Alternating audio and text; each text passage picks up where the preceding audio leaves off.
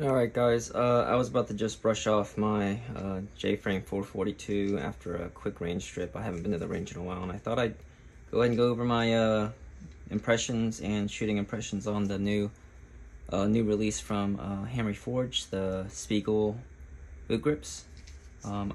I've been getting this teased forever.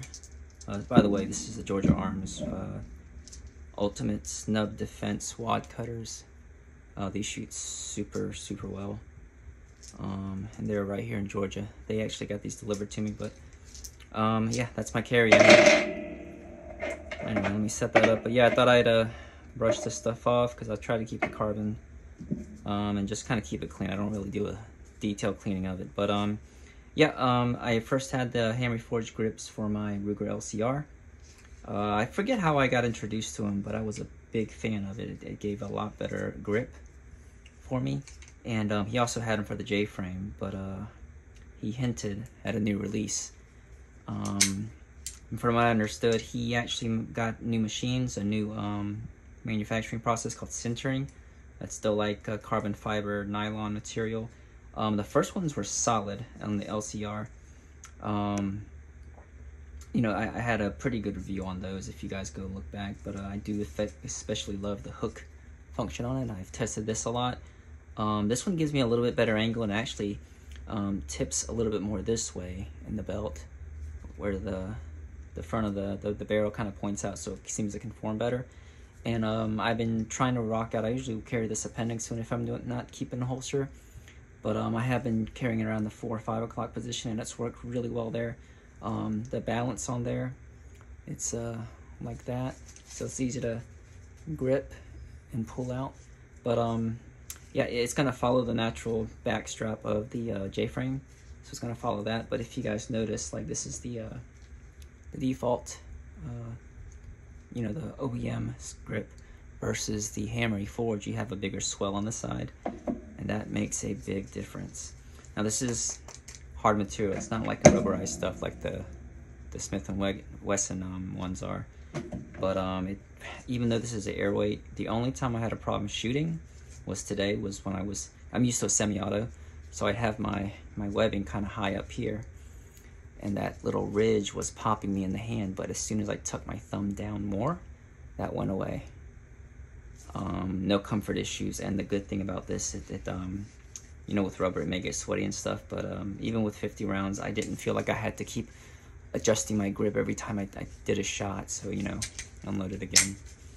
So if I pop a shot, I didn't have to like fiddle with my grip. Pop a shot, pop a shot. Like I said, no issues with that whatsoever.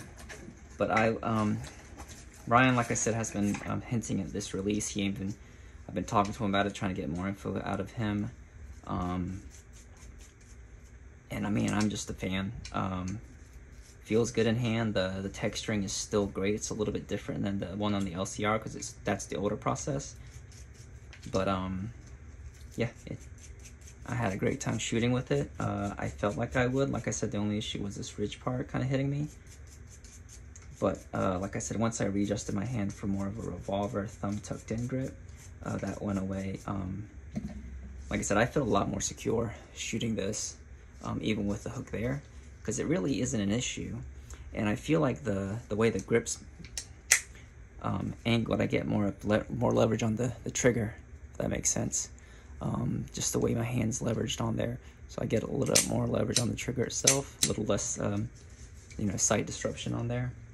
And if I ever need, I did get this set, so I can just pop that on there. Another great thing about this is with this cutout right here, you are supposed to be able to use any speed loaders. I don't have any speed loaders, I just have speed strips. I don't really carry them, but that's really not my thing.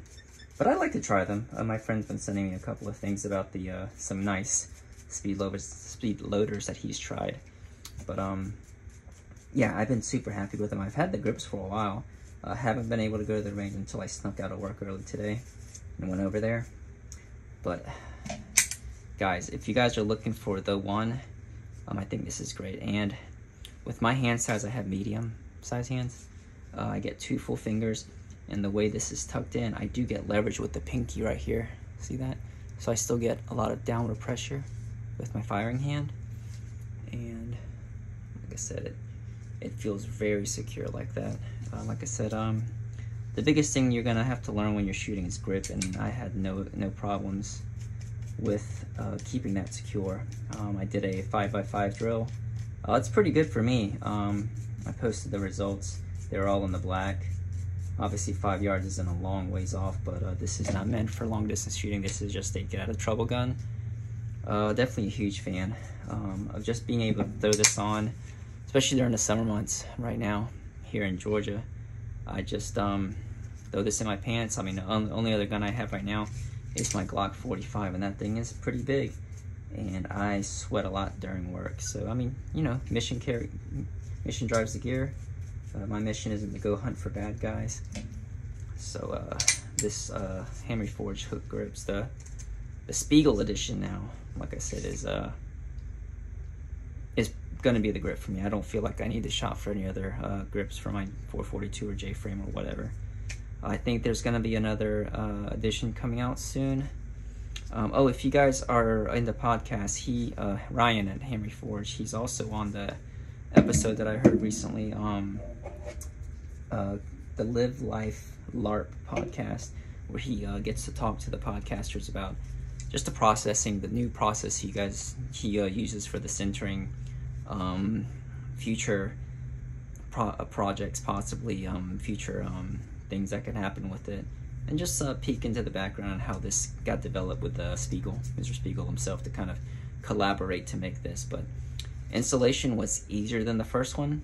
It's just basically 2 pieces rather than the 2 pieces plus the little wedge in the bottom of the base plate.